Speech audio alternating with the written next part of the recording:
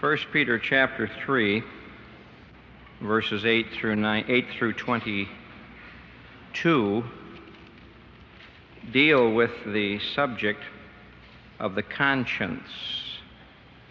1 Peter chapter 3, verses 8 through 22. Some of you have read Ogden Nash's poetry.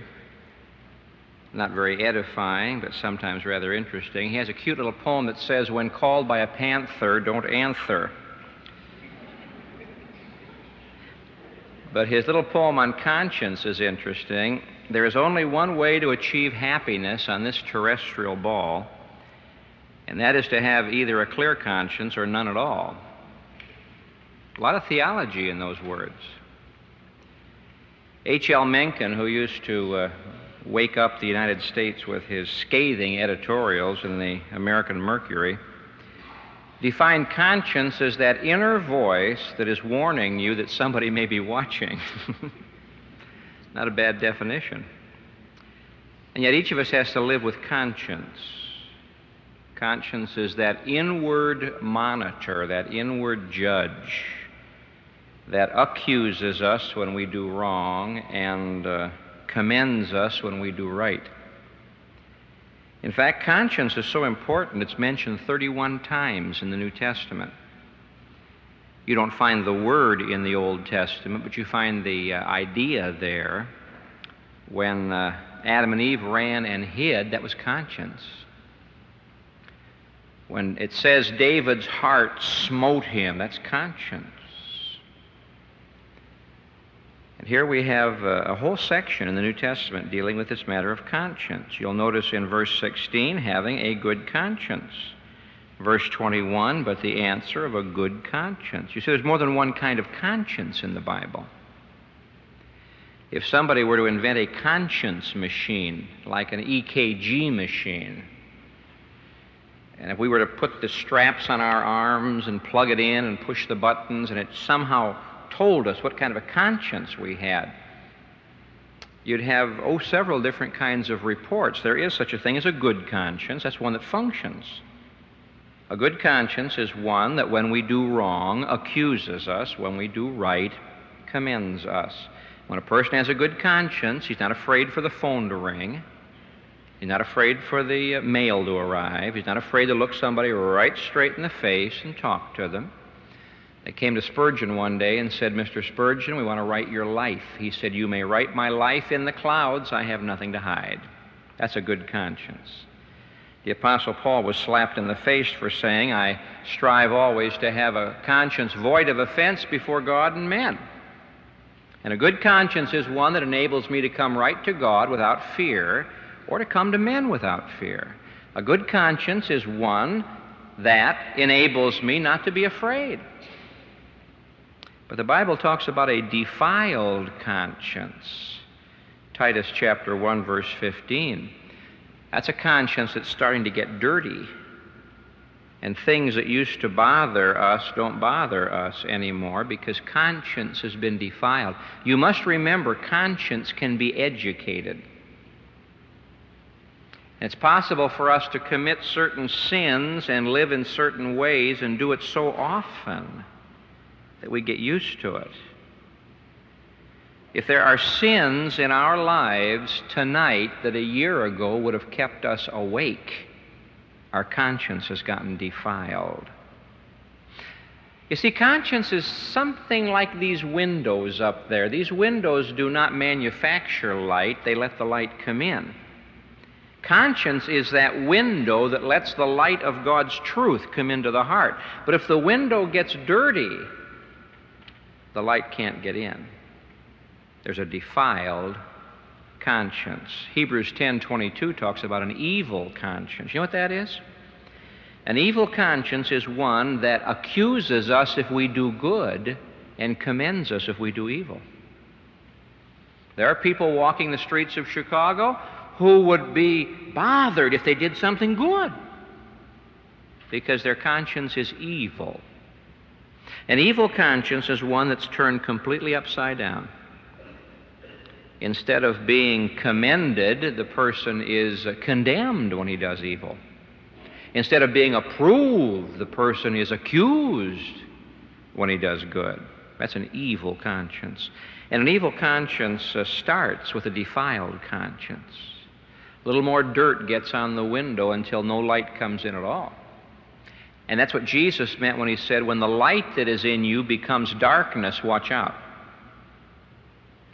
The Bible also talks about a seared conscience. You've all had some kind of a callus on your hand, or perhaps your foot, or perhaps you've had a burn, a serious burn, and as a result that whole area was deadened and hard. That's the word, seared, cauterized. I have on occasion had to have cauterization to stop bleeding.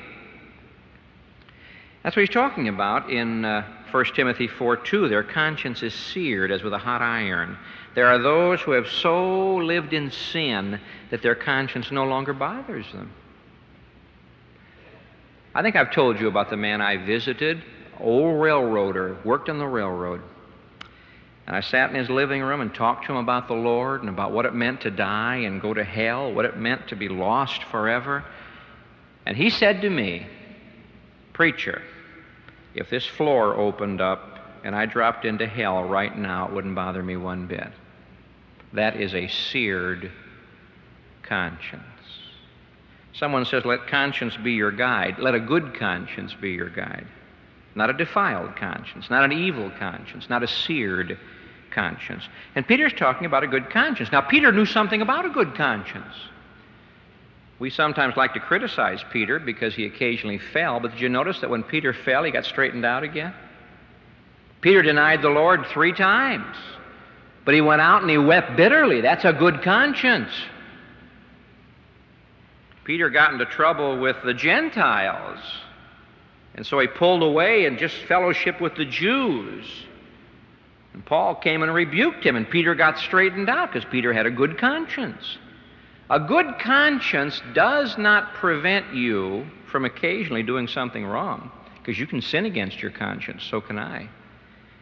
But a good conscience makes it possible for us to be so miserable we don't want to stay out of God's will too long. Read Psalm 32 if you want to find out about David's conscience when he tried to cover up his sin.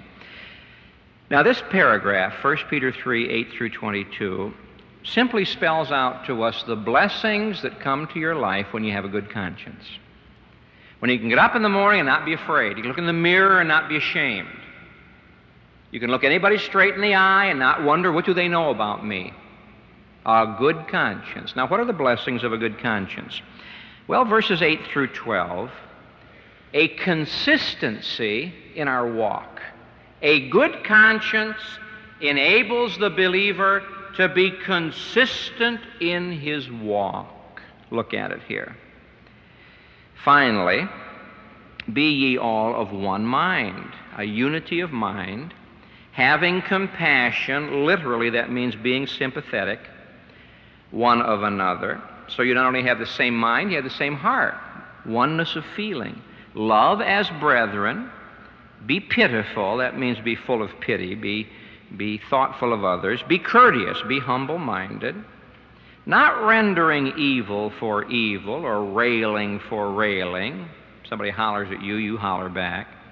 But on the contrary, blessing, knowing that ye are called to this, that ye should inherit a blessing. For he that will love life and see good days, here he's quoting from Psalm 34, let him refrain his tongue from evil, his lips that they speak no guile. Let him eschew evil, turn away from evil, hate evil, and do good. Let him seek peace and pursue it. And that word pursue means you strive after it. You don't wait for it to come, you strive after it. For the eyes of the Lord are over the righteous, and his ears are open unto their prayers. But the face of the Lord is against them that do evil. And who is he that will harm you if ye be followers of that which is good? Peter is telling us we can live on 3 different levels. Now, the lowest level is to return evil for good. He talks about that in verse 13. Who is he that will harm you if you be followers of that which is good? Most people won't. But there are some people who are so evil that they return evil for good. That's the level the devil lives on. The lowest level, the satanic level, is returning evil for good. Now, the next level is the human level, where most people live. They return good for good and evil for evil. You scratch my back, I'll scratch your back. Love me, love my dog. That's the level most of the people live on. If you're good to me, I'll be good to you. If you're mean to me, you just wait. I'll find some way to get back. Now, Christians aren't supposed to live on the satanic level. We never should return evil for any reason. Nor do we live on the human level of just returning good for good or evil for evil. In the Sermon on the Mount, Jesus said even the sinners can do that. We live on the highest level of verse 9, where we return good for evil. And brothers and sisters, that ain't easy to do. By nature, when somebody sideswipes me,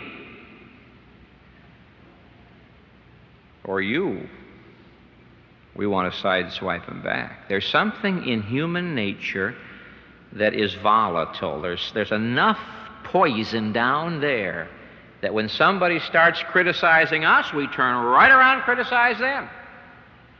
And so Peter says, look, if you've got a good conscience, and somebody tears into you, you'll be calm. You're not going to worry about it. Why? The Lord's watching over you. If you really love life, and I'm amazed at how many people don't love life, they just endure it. If you really love life and you want to see good days, have a good conscience. Now, what is a good day? Well, for the average person, a good day means no trouble, no heartache, no difficulty, no problems, everything going beautifully. That could be a bad day. What is a good day? A good day is a day in which we enjoy the blessings of the Lord and we have a good conscience. Now, if someone says, boy, I had a good day today, I snuck out of this and I cheated on that and I was able to lie my way through, that's not a good day, it's a bad day. The devil ran that day. A good day is not necessarily one that we are delivered from troubles or difficulties or responsibilities or problems. He says, if you love life and you want to have a good day, guard your tongue. Just be careful what you say and how you say it. Turn away from evil and seek after peace. Really work for it. Pursue it. Don't just stand and wait for the dove to come flying down. Go chase the dove with a net. Go after peace. Be a peacemaker, not a troublemaker, because God's eyes are watching over you. That's where a good conscience comes in. No matter what the circumstances may be, no matter what the difficulties may be, there can be a consistency in our walk because we have a good conscience. You see, a good conscience reminds me, verse 9, that I've been called to get a blessing. A good conscience reminds me in verses 10 and 11 that God's commanded me not to do evil. A good conscience reminds me in verse 12 that God's going to watch over me. The eyes of the Lord are over the righteous. His ears are open unto their prayers. A good conscience is a clean window through which the light shines in. And when the light shines in, it's so much easier to have a consistent walk, isn't it? Sure it is. And by the way, it starts with the brethren. It starts with my getting along with the saints. In this first section, he's talking about getting along with the saints. In the second section, he's going to talk about our problems with the unsaved. In the third section, our problem with the devil. If I can't get along with the saints, if my conscience doesn't allow me to have peace and joy and harmony with the saints, I haven't got a ghost of a chance of going out and fighting the world. A good conscience gives us consistency in our walk. Now, dear friend, if any of us here tonight has been having a problem with his walk or with his talk, examine the conscience. Is there any dirt on the conscience? Does the window need cleaning someplace? In verses 13 through 17, he gives us a second blessing of a good conscience, namely, confidence in our witness. Just before the service started, I was walking around like I am wont to do, and one of our Sunday school girls stopped me and said, I have to ask you something. I said, what's that? She said, sometimes I'm afraid to witness because I'm afraid people are going to hurt me. I said, you listen to my sermon tonight. I'm preaching about that. And here it is. But, and if you suffer for righteousness' sake, happy are ye, and be not afraid of their terror, neither be troubled. But sanctify the Lord God in your hearts. Let me rearrange that a little bit. Let me retranslate it for you. But sanctify Jesus Christ as Lord in your heart. That's what he's saying. And be ready always to give an answer to every man that asketh you a reason of the hope that is in you, but do it with meekness and respect, having a good conscience, that whereas they speak evil of you as of evildoers, they may be ashamed that falsely accuse your good manner of life in Christ. For it is better, if the will of God be so, that you suffer for well-doing than for evil-doing. He's talking about our witnessing. Now, this first paragraph talked about our walking with God's people. Now he's talking about witnessing to the unsaved. He's assuming that you and I are going to be asked why we live the way we live. Did you notice that? Sanctify Jesus Christ as Lord in your heart, and be ready always to give an answer. That word answer is our word apology or defense. A defense for the hope that is within you, the reason for the hope that's within you. Here is some Christian slave, and he's doing his work, and he's doing it happily. He's not cursing, he's not grudging, he's not looking for some way to sneak off, and the boss notices this. And the master comes over and says, I want to talk to you, slave. Yes, sir. There's something different about you. What is it? Well, I'm glad you asked. I'm a Christian. And he has an opportunity to tell of the hope that he has within him. You see, we Christians live in the future tense. We don't live in the past tense. Our sins have been taken care of. We live in the future tense. The reason we enjoy the present is because we are sure about the future. Now, a good conscience gives you confidence in your witness because the walk and the talk go together. I don't have any chance of having any power in my witness if behind, in the back of my mind, I'm saying, I hope he doesn't know the truth about me. Peter's making a very practical application here. He's saying when your conscience is good, when you're right with God and right with man, anybody can ask you a question about you and your Christian life, and you can answer it without fear. Why? Jesus Christ is Lord in your heart. Peter quotes in verse 15, but sanctify the Lord God in your hearts. He's quoting from Isaiah chapter 8. It'd be worth us to turn back and see the original of that. Isaiah chapter 8, verse 13. Listen to it. Sanctify the Lord of hosts himself, and let him be your fear, and let him be your dread. Now, if we fear men, we're going to fail. If we fear what people say, we're going to fail. But if we fear the Lord, we'll never have to be afraid of the face of men. Look at the next verse, Isaiah chapter 8, verse 14. And he shall be for a sanctuary. What is he saying? Don't be afraid. If you sanctify Jesus Christ as Lord in your heart, the only fear you have is disobeying him, you'll have a good conscience. And if you fear God, you need fear nobody else.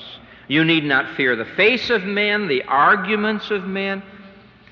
By the way, you can usually tell when a Christian does not have a good conscience. He lacks those two things that Peter talks about at the end of verse 15. When he witnesses, there's not meekness and reverence. There is a pugilistic attitude. There's an argumentative spirit. And Peter says that's not necessary. You have unsaved neighbors, you have unsaved employers, your boss is an unsaved person. He asks you about your Christian faith. He's not asking for an argument, he's asking for an explanation. This is no place to start a fight, this is a good place to open a witness. Peter is reminding us that we are not prosecuting attorneys, we're witnesses, and we should witness with meekness. Now, meekness is not weakness. Meekness is strength under control. We as Christians, if we have a good conscience, can just quietly tell people what the Lord means to us with reverence and with meekness, and God will bless it. A good conscience gives us consistency in our walk And a good conscience gives us confidence in our witness. But there's a third blessing that comes. In verses 18 through 22, we have one of the most difficult passages in the New Testament. Doctoral theses have been written on these verses. Whole books have been written on these verses. Get the connection now. The first word in verse 18 is for. That takes us back to verse 17. It is better if the will of God be so that you suffer for well-doing than for evil-doing. Here are these Christians, and they aren't disobeying God. They have a good conscience. They're walking with the Lord. But they're going through difficulty. They're suffering for doing good. Now remember, I said there are three levels on which we can live. And there are people in your life who live on that basement level, that lower level. They return evil for good because your good conversation, your good behavior convicts them. And so here were these saints of God that Peter's writing to, and they were suffering not for doing evil, but for doing good.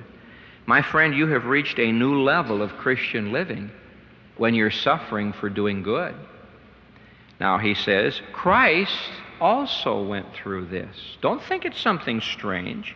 For Christ also hath once suffered for sins, not his, somebody else's, the just for the unjust. Now our suffering is not vicarious. I mean by that, because I suffer, it can't help you. I cannot suffer for somebody else's sins. My suffering cannot atone for anybody's wickedness, but our Lord's did. For Christ also hath once suffered for sins, the just for the unjust, that he might bring us to God. Being put to death in the flesh, but made alive by the Spirit. Now, in the original New Testament, the Greek New Testament, there are no capitals. No capital G for God, no capital S for Spirit. Our translators have capitalized the word Spirit there, and there are some who believe it is the Holy Spirit. Now, there's no question that the Holy Spirit of God did help in raising Jesus from the dead.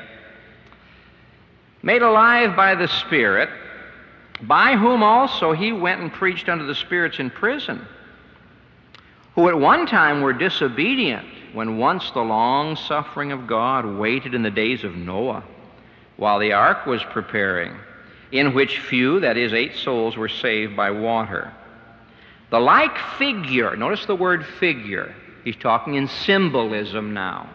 The like figure unto which even baptism does also now save us. But lest somebody thinks water washes away sin, he puts a parenthesis in here. Not the putting away of the filth of the flesh, but the answer.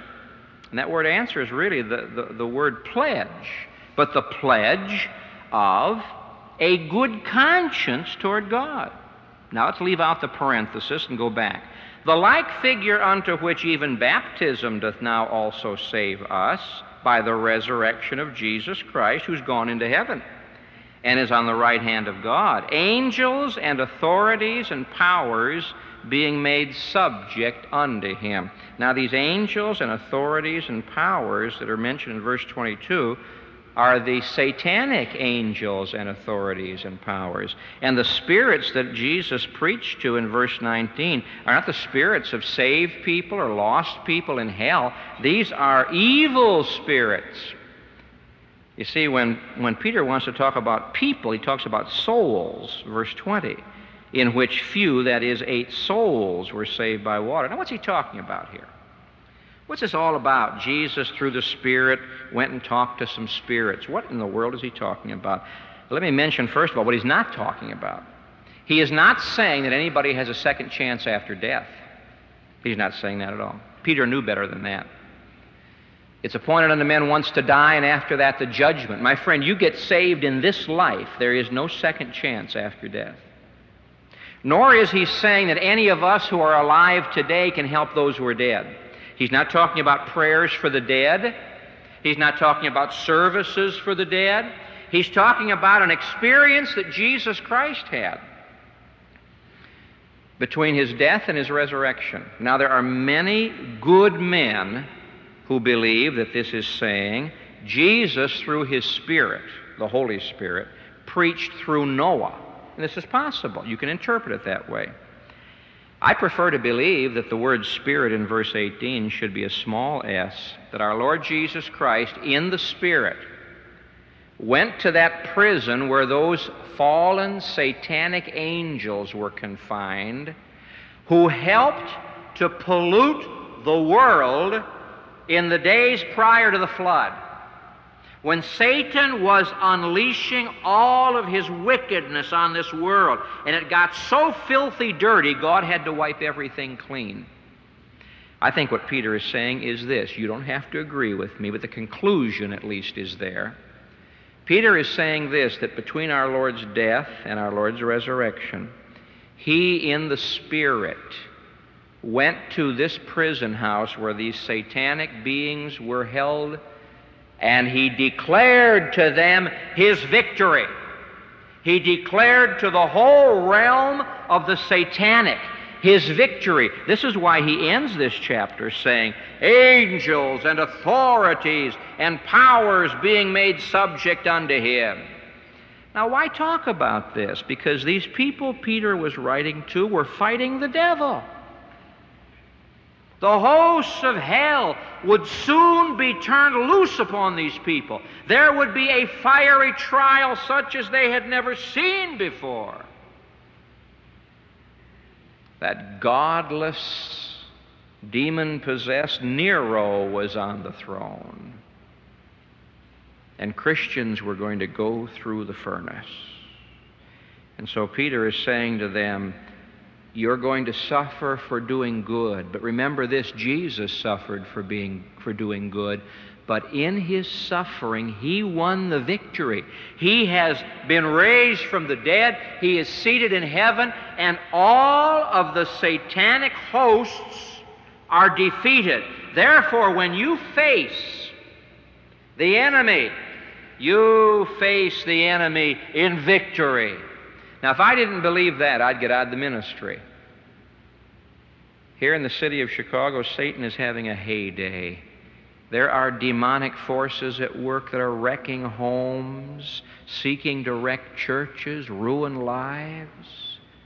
People call us up, and their minds are so confused, and their lives are so torn apart. It can only be the devil.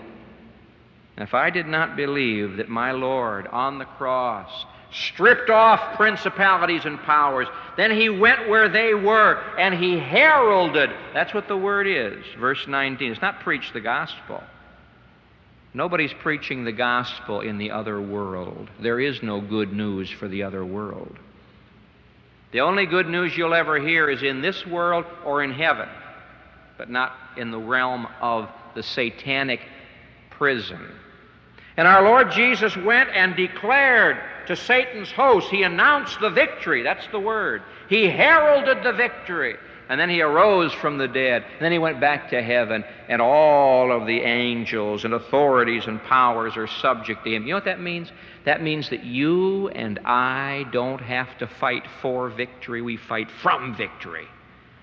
That means when you are confronted with the evil one, and he may be working through your landlady, he might be working through the person sitting next to you on the bus. Oh, how subtle he is. When we confront that evil one, we can confront him with confidence if you have a good conscience. Now, Satan loves a dirty conscience because Satan's the accuser. And if our walk has not been consistent, then our witness is not going to be confident, and our warfare is not going to be courageous.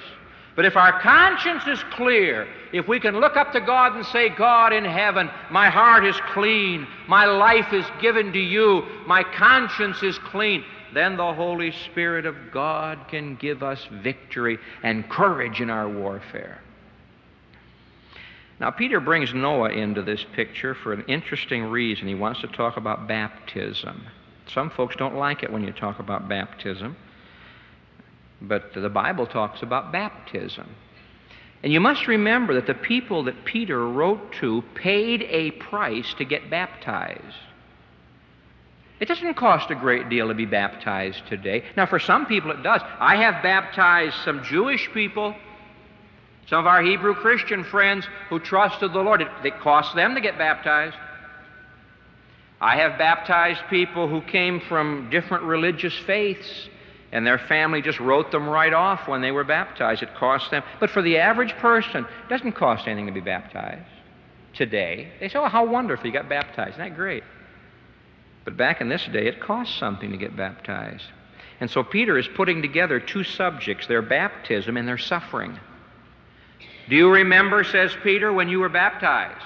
Now, when they were baptized, they were immersed. Even those who teach baptism by sprinkling admit that in the New Testament, people were baptized by immersion. Peter said, do you recall when you were baptized? You went down under the water, death, burial, resurrection. That's what Jesus did. You were identified with Jesus Christ in death, burial, and resurrection, just like Noah. You say, what in the world does Noah have to do with baptism, death, burial, and resurrection? The rain came down, and the whole globe was immersed. God buried sin. But that same water that buried sin lifted up the ark. Now, Noah wasn't saved by the water. Noah was saved by the ark. The ark's a picture of Jesus Christ. That's another sermon. I won't preach it tonight. It's too hot for two sermons. But the ark's a picture of Jesus Christ. The only way of salvation in the whole world was the ark. There's only one way of salvation tonight, Jesus Christ. That ark only had one door to it. Jesus Christ is the only way. God called them into the ark. God didn't say go. God said come. They came into the ark, and God shut them in. And God says, come to you tonight. Why don't you step into the ark of safety? Trust Jesus Christ. And when you trust Him, God shuts you in. And no matter what the circumstances were, the noise, the thunder, the lightning, the rain, the judgment, they were safe in the ark. No matter what may happen, you're safe in Jesus Christ if you've trusted Him as your Savior. Now, God baptized the world. And there was death, burial, resurrection. Noah in the ark with his family were raised up and left on the mountaintop. By the way, it's rather interesting to note that they landed on the mountaintop on the 17th day of the 7th month. Now, the Jewish calendar begins with October. October, November, December, January, February, March, April. You know what happened on the 14th day of April? Jesus was crucified on the cross. You know what happened on the 17th day of April? He was raised from the dead. Noah landed. Noah was resurrected on the very date that Jesus was raised from the dead. So Peter sees a connection here. Noah was raised. Noah was a witness against the wickedness of his day for 120 years, and they laughed at him. They said he was crazy. Can you imagine preaching for 120 years and having only 7 converts? He'd never be written up in Christianity today.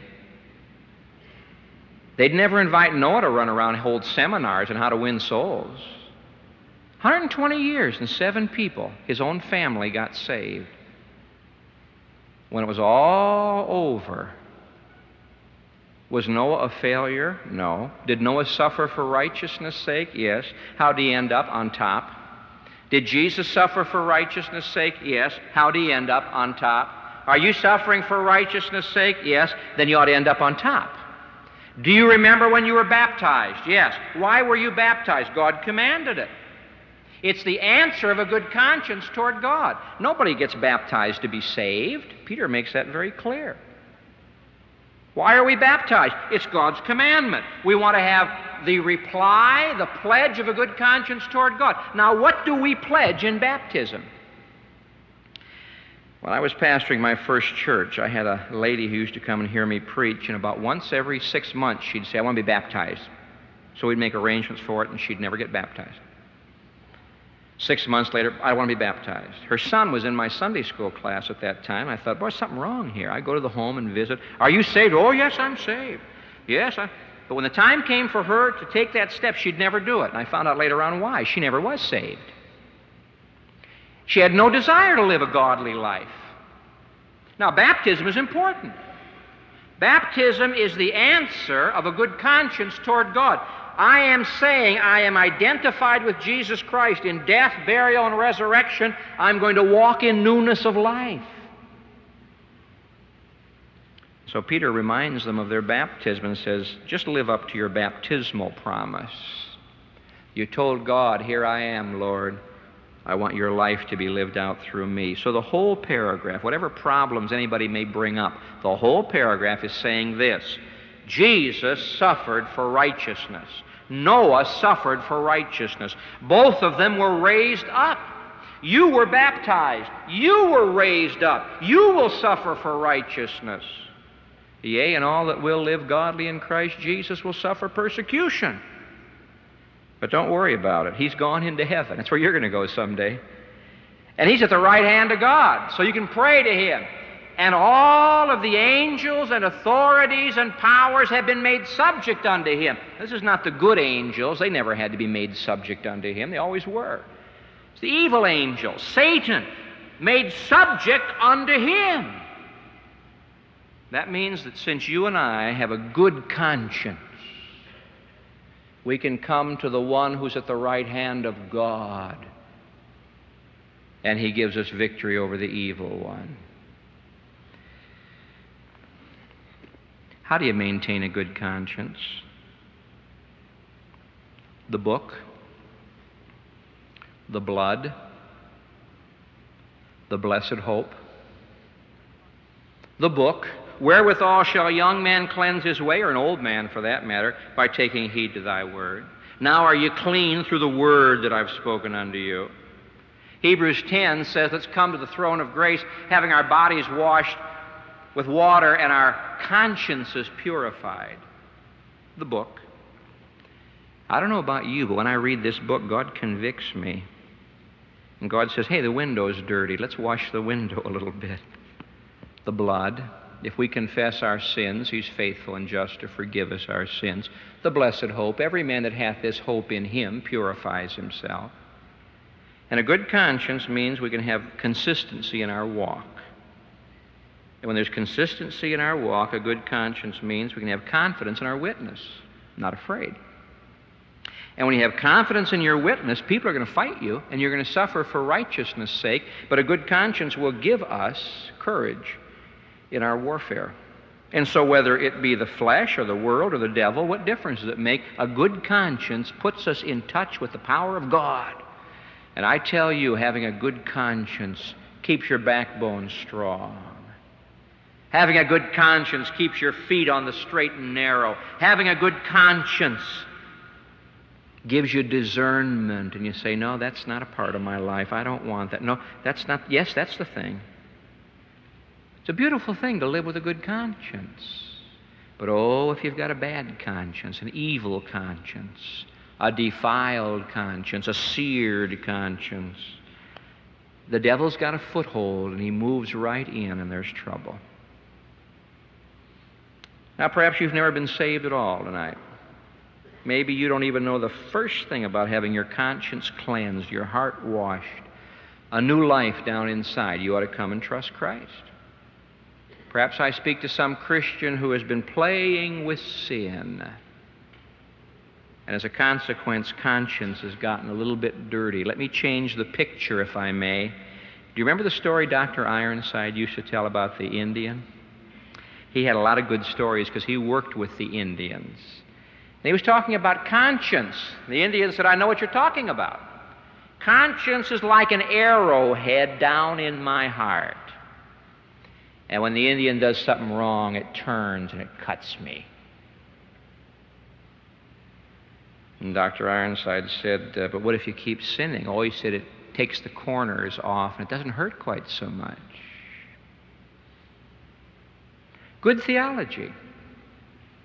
Is there something in my life that a year ago would have kept me awake all night, but now I can put up with it, then there's something wrong with my conscience. Let God do what He wants to do in your heart tonight, my friend. Having a good conscience. Gracious Father, I pray for those here who need to be saved. You've brought them here, and Jesus died for them, and the Spirit speaks to them, and we exhort them. I pray that you'll help them to come and be saved. Help that Christian who has given the devil a foothold to get a good conscience tonight. For I pray it in Jesus' name. Amen.